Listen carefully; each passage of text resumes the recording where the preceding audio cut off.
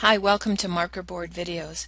Today we're going to talk about metric conversions. We're going to do a brief review of the metric system in general, and then we're going to talk about how to convert from one unit to another within the metric system. So the first thing you need to remember is that the metric system is based on 10. 1 times 10, 10 times 10, 100 times 10. But the bottom line is it's based on 10. The system we currently use in the United States isn't based on 10. In fact, it's not really based on any one number. If you take an inch and you look on a ruler and you look at the small divisions for a ruler, you'll either find that an inch is based on 8 or 16 individual pieces.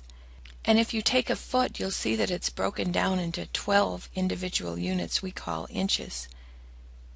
Next bigger than a foot is a yard. And that's broken down into either 3 pieces, 3 feet, or 36 pieces, 36 inches. But it's not based on anything nice and same like the metric system is based on series of tens. The metric system really doesn't involve any fractions. You may see it as 1 over 10, but to me that's 0.1 or 1/10. You may see something says 1 over 100. But to me that's 1/100th. The metric system is also used by people throughout the world. We're one of 3 countries that does not use the metric system, and frankly I think it's much easier to use the metric system than the system we use currently. The metric system is made up of a series of prefixes and root words, and the prefixes are pretty easy to remember if you remember this mnemonic device or this memory assistive device. King Henry died unexpectedly drinking chocolate milk. Now I don't know why it works for other people, and I don't know why it works for me, but I can tell you this. From the time I was a child, I found that using mnemonic devices helped me tremendously remember things that otherwise would have just been random bits and pieces of information or letters. For some reason when I was younger, I had a hard time remembering how to spell the word geography. No matter what I did, I just really struggled with how to spell that word until I realized there was a delightful mnemonic device or memory assistive device that I could use. And that statement was, George E.'s old grandfather rode a pony home yesterday. Now why I could remember that sentence and not the individual letters, I don't know. But it helped me a lot. And hopefully this mnemonic device will help you too. King Henry died unexpectedly drinking chocolate milk. There's other mnemonic devices that you can use for the metric prefixes. And if you know of one that you use that works for you, please share it in the comment section under this video, because if it works for you, it will probably help somebody else, and I may even like it more than my chocolate milk mnemonic device. So when you're converting from one metric unit to the other, the first thing that you want to do is draw a horizontal line. Just draw a line. It doesn't have to be perfect. It doesn't even have to be straight. It just needs to be there. And on the horizontal line you're going to put 7 tick marks. Kind of like 7 days of the week. That's how I remember how many to put. Now you'll notice that I make the one in the middle, the 4th one, larger. You don't have to. I do, but that's totally up to you as to whether you want to make that a larger line or not. Then, above each of the individual tick marks, you write the abbreviations for the mnemonic. K for king, H for Henry, D for died, U for unexpectedly, D for drinking, C for chocolate, and M for milk. Underneath the U, I put these letters to help me remember what my root words are for the metric system. You don't have to put those if you don't want to. It just helps me. So what do those letters stand for? Well, M is the abbreviation for meter, and sometimes it's spelled with an ER at the end, and sometimes it's spelled with an RE. In the United States we use the ER spelling. And a meter is the standard measure for length.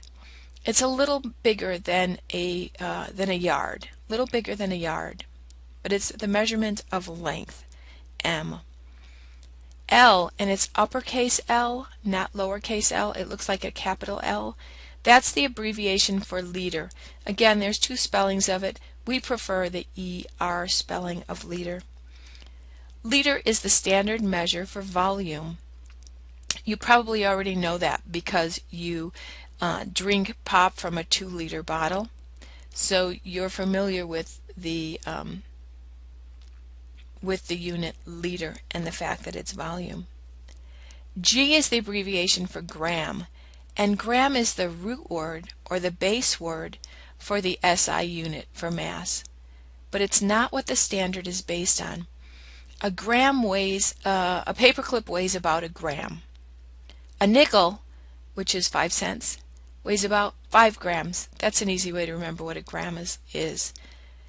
However, kilogram is the standard measure for mass, not the gram. Gram is simply the base word.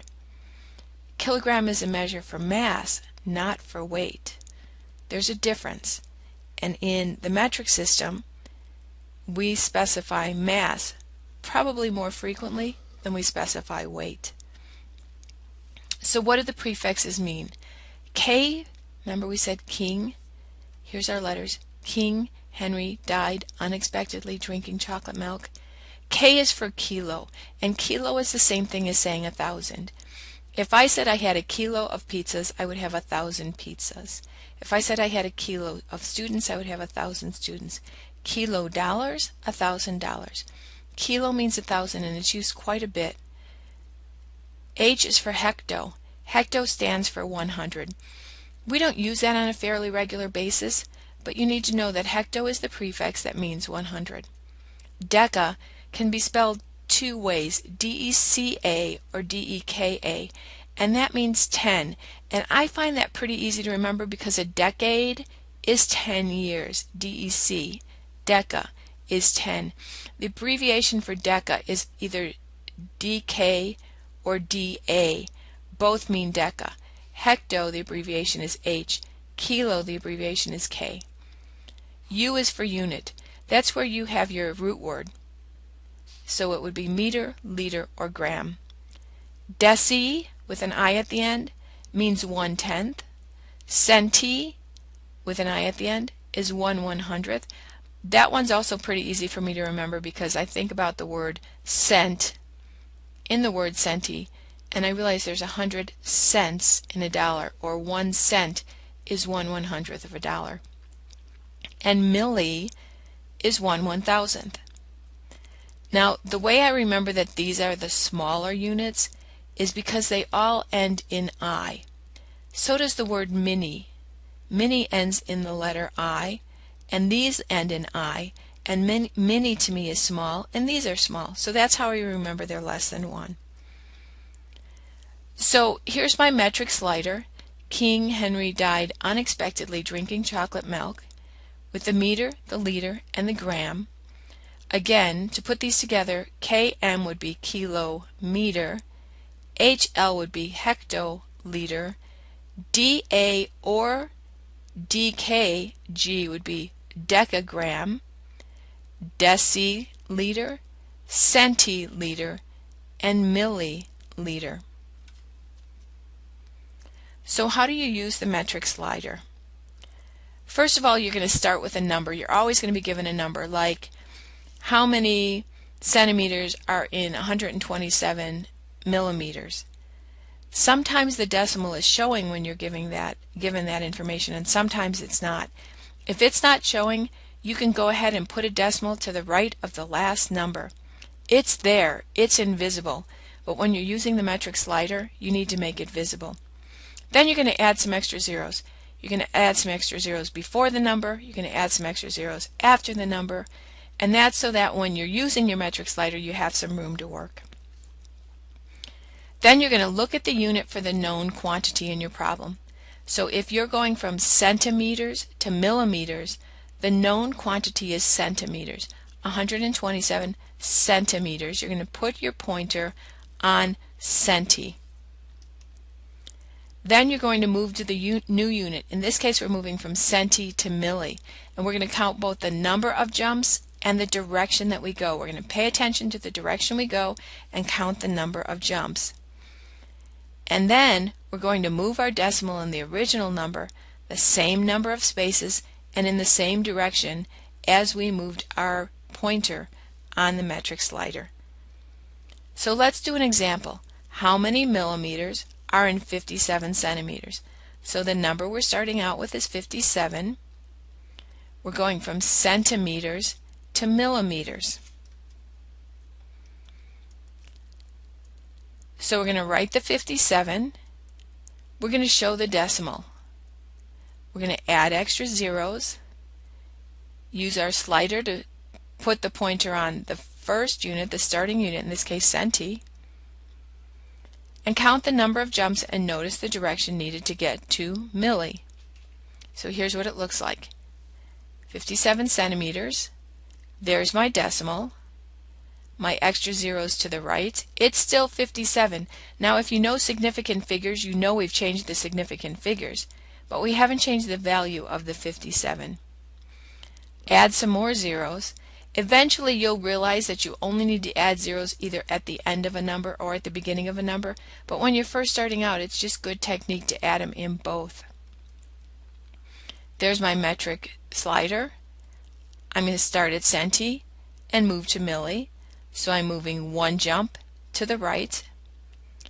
If I add this and move one jump to the right, my decimal goes from after the 7 to after the 0, so 57 centimeters is 570 millimeters. Let's do another example. 14.92 liters is how many kiloliters? What are you going to do first to solve this problem? Pause the tape now and talk to someone around you or write down what your first step is going to be to solve this problem. Hopefully you did pause the tape because you're going to use your slider to find out the answer. And there's a slider. We're going to start on liters. Now if you'll notice, none of these says L. Liter went under our units or our root word column. We're going to go from liters to kilo. So let's count. 1, 2, 3 to the left. And indeed, 3 jumps to the left. 4.92 liters becomes 0.01492 kiloliters. Ready for another one? Here we go. Next example, 7,250 centiliters is how many kiloliters? Pause the video now. You can use your metric slider. Talk to someone that's around you and see if you can figure out the conversion.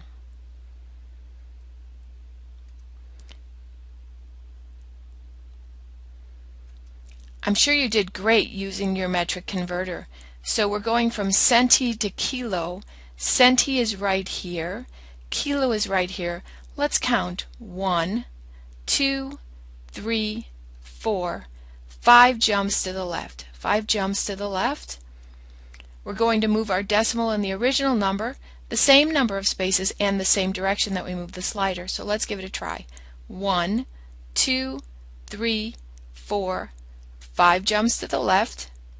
We added these 2 zeros here as placeholders. We don't really need this first one, but sometimes it makes it a little bit easier to read. So 7,250 centiliters is 0.07250 kiloliters. Here's some independent practice for you. 45,000 grams is how many milligrams? Once you stop the video now, use your metric slider and figure out the answer to that one. 45,000 grams is 45 million milligrams. 3 jumps to the right. I'm sure you did that right. Here's some more for you to practice on your own. Let me know if you have any trouble with them.